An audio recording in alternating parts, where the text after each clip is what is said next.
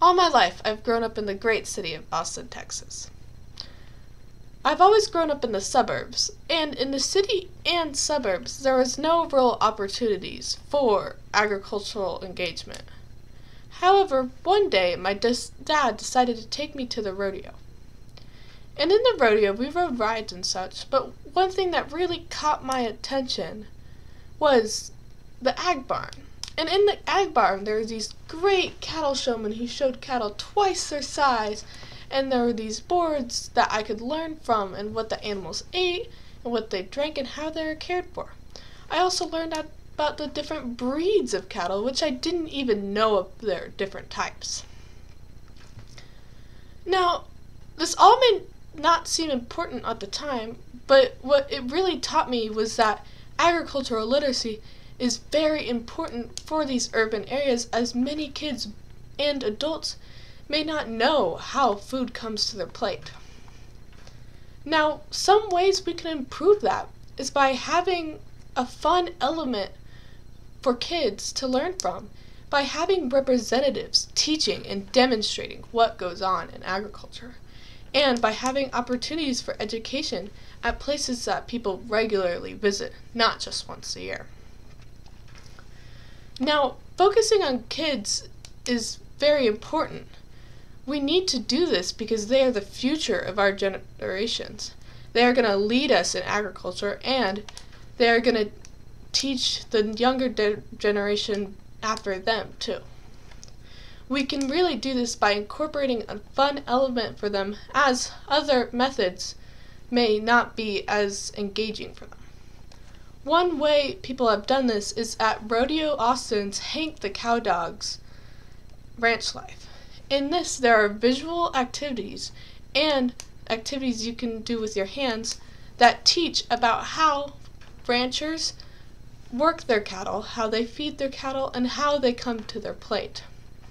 Now, all these fun activities in ranch agricultural teach ag literacy, and they provide interests for the future. They provide them the opportunities to go forward and learn more in agriculture. While having boards up teaching and reading about this is very important for some learners, for other audio and visual cues are needed. At the Rodeo Houston, there's a milking demonstration done by Ag Venture.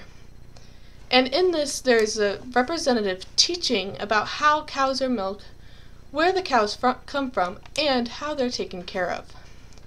Now, this is very important for those who may not be able to read well, or those who can only use audio cues.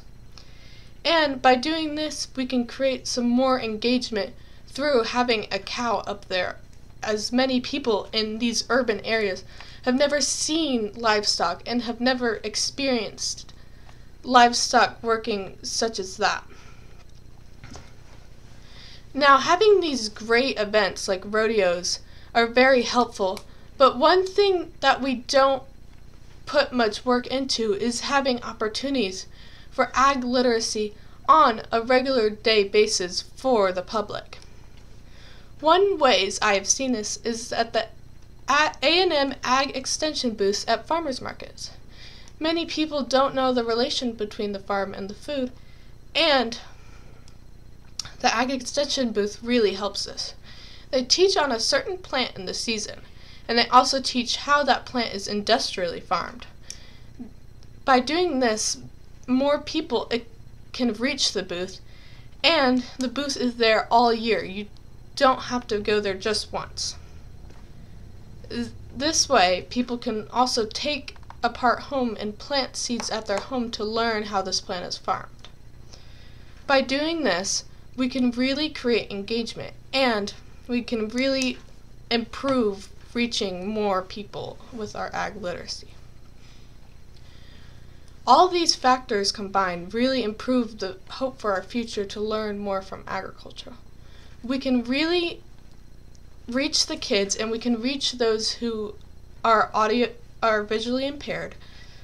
By doing this, we can create engagement, and we can inspire more little kids who want to come and join FFA and who want to come and experience agriculture like me at the rodeo.